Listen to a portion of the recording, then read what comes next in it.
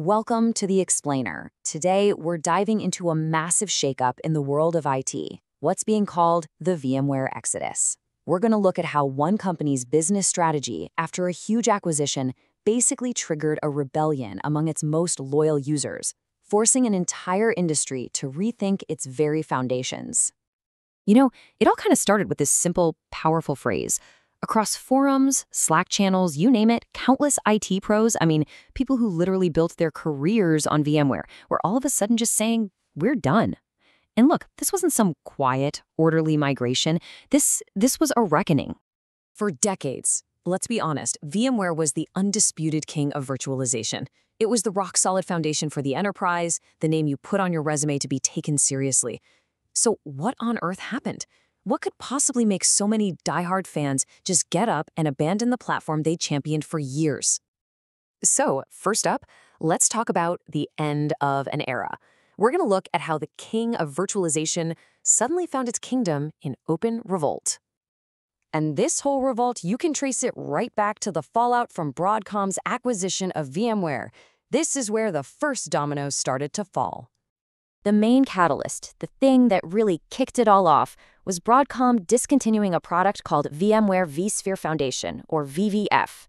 For a huge number of customers, VVF was, it was the sweet spot. It had all the core features they actually needed, and it was at a price that made sense.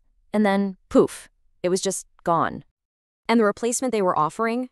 It was not a simple upgrade. Customers were getting pushed towards something called VMware Cloud Foundation, or VCF, which is a full-on private cloud stack. The problem was, it was bundled with all these complex, expensive tools for networking and automation that, frankly, most of the old VVF users just didn't need or want to pay for. Yeah, this shift came with a pretty brutal reality check. For people trying to get features similar to what they already had, the cost just skyrocketed. We're talking about the price multiplying by up to 4 times, almost overnight. As one admin put it, I was ready to pay for VVF, but to drop the SKU and 4x the price, I'm gone. And this question from a veteran user just captures that disconnect perfectly. The customer base really felt like they were being strong-armed into buying this way more expensive package filled with features they were probably never, ever going to use. But you see, this wasn't just a budget problem. The fallout created what you could call a forced evolution. It was a career-defining moment for thousands of experts who now had a pretty stark choice: adapt or get left behind. So this kicked off a whole year of frantic upskilling. You had professionals with a decade of deep, specialized VMware knowledge who were suddenly scrambling to learn completely new platforms like Proxmox and Hyper-V just to keep their infrastructure running and, stay relevant in their own fields. And while that learning curve was definitely steep, a lot of them discovered a silver lining.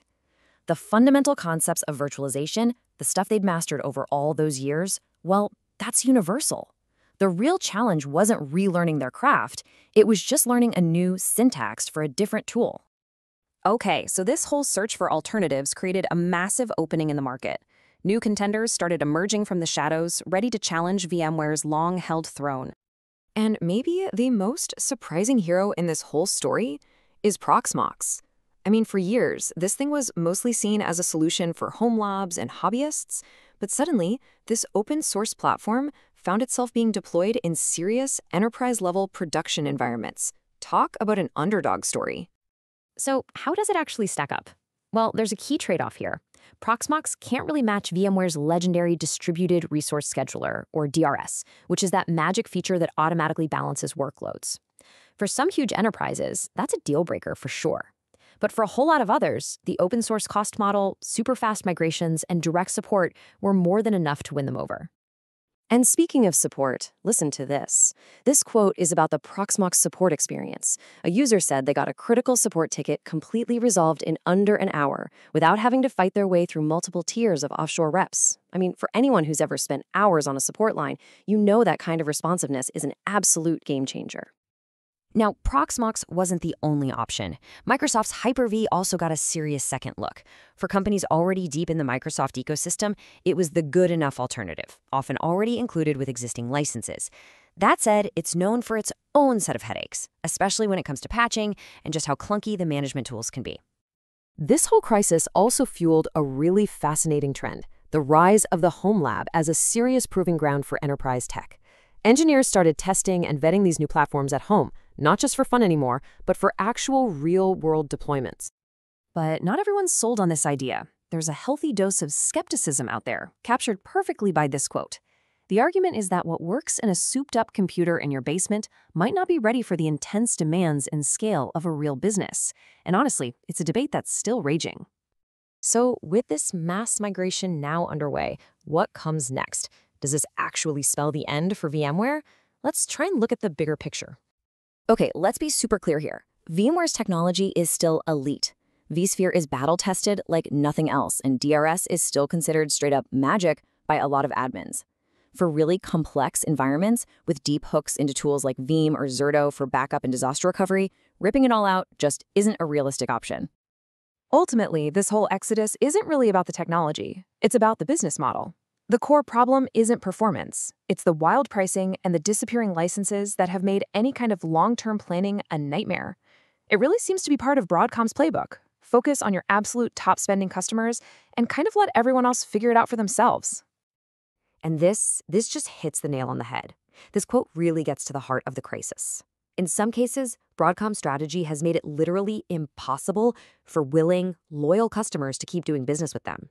They just can't buy the products they need anymore, even if they wanted to. So is this just another cycle in the tech world? Some industry veterans see it that way. Just another pivot, like the old shifts away from Novell or Lotus Notes.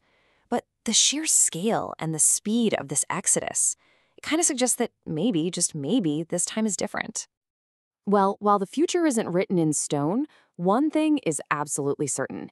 The era of having a single undisputed king in virtualization is over. This wasn't just a shift in software, it was a shift in power, right back to the users. And the real question now is, which of the tech giants are actually listening, and who might be next?